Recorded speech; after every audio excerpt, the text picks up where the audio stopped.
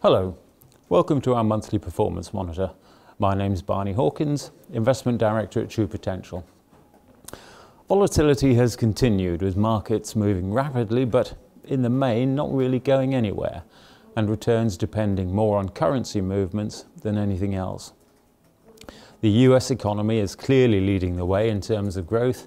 It's further through the recovery cycle, and the Fed is likely to raise rates twice more this year if it can do so without causing harm to ongoing economic growth. The substantial tax cuts and federal spending are helping to counterbalance the negative effect from rate hikes and the end of quantitative easing. Unemployment in the US is now at levels not seen since 1969, so attention is focused on whether tighter labour markets end up generating wage price inflation and higher prices.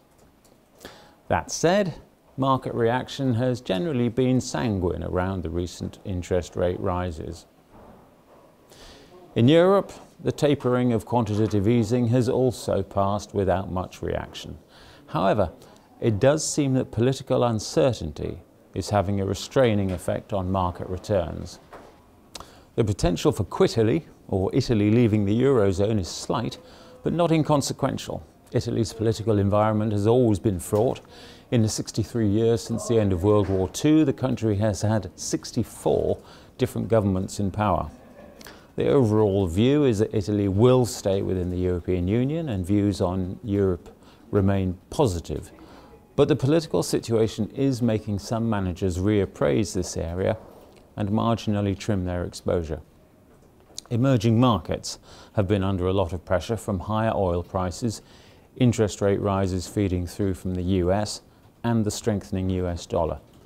It's important to remember that there remain big differences between various emerging economies in terms of debt levels and political uncertainties. India is very different to Argentina, Turkey very different to China, and our managers are particularly discerning about where they invest and aware of the risks they face. Whether the financial markets generally are equally discerning remains to be seen. In the UK, the overall view is mixed. Economic data is improving, and the consensus view is that the Bank of England will hike rates when it can, possibly in August and/or November. There's a more positive view when it comes to UK equities. Larger market capitalisation stocks in the top 100 index offer international exposure. They're more exposed to growth across the global economy, but at valuations lower than other developed markets generally.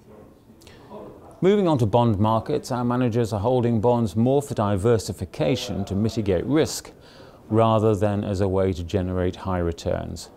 Should equity markets turn, high-quality government bonds can offer protection, but credit-sensitive bonds may struggle if spreads widen. As we've said before, this year looks set to be characterised by periods of volatility. Interest rates are generally headed higher, but the speed and extent to which they will be raised will be very data dependent. In the first half of the year, we've seen interest rate expectations vacillate, and we can expect this uncertainty to continue as events unfold. As ever, diversification and a close eye on risk will remain key. Thanks for listening, and we'll see you again next month.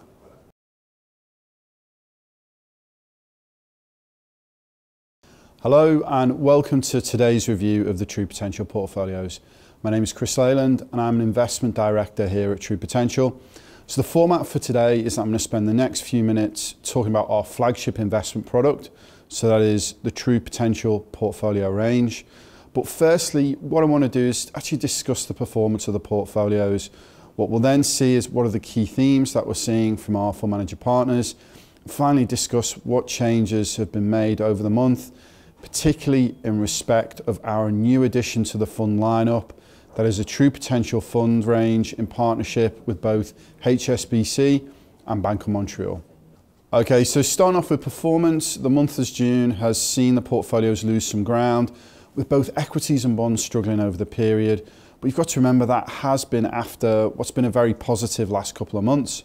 If we look over the longer term, the track record's excellent, with investors seeing returns of over 40% since launch. That's for the more aggressive portfolios. Okay, so let's look more in depth at stock markets themselves.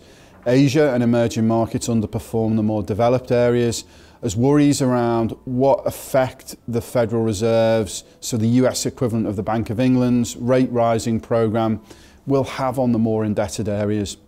The US produced positive returns, however, with the fiscal stimulus through cuts in taxation helping to continue to drive US company earnings. For bonds, inflation-linked bonds were the standout performers, with break-even inflation rates in the US rising. Okay, so let's move on to the performance of the underlying funds that make up our portfolios. The True Potential UBS fund range has been relatively one of the strongest performers. So UBS holds assets such as CARS, their currency fund, which offers uncorrelated returns to both equity and bond markets. The True Potential Goldman Sachs Income Builder Fund also showed good returns, with their strong stock picking ability shining through. The portfolio's overweight position to UBS has been a real benefit for June. Okay, so let's move on to the key themes, and this is after we've spoken to our investment partners. So what overall are we seeing? So the general view is one of a constructive growth picture, with market participants adjusting their expectations to a higher interest rate environment. All investors are watching the US further through the recovery cycle than other developed areas, raising rates and taking away stimulus. Currently, this strategy has been very effective, and now other areas are looking to follow. Within the UK, it now feels likely that we'll see a rate rise in August, although the MPC members have caveated that this is very much data dependent. Trade wars between the US and the rest of the world are a concern, but it's in nobody's interest to allow this to escalate. As you know, True Potential never sits still, and we always look to innovate. We're incredibly proud to announce the launch of our new Truth Potential Growth Aligned Fund Range, a new fund range managed by the team behind the True Potential portfolios. And that's in partnership with both HSBC and Bank of Montreal. The fund is low cost, accessing both active and passive investment styles, with a groundbreaking fee construction aligning clients' interests with True Potential. Over the month, we've added the second tranche of the new fund range into our baseline portfolios of defensive, cautious, balanced, growth and aggressive. This means approximately a drop in the fees on the portfolios, the baseline portfolios, of around 4 basis points, offering you what is a better value product with even more style diversification. That's everything from me. Thank you very much for listening, and I will see you next time.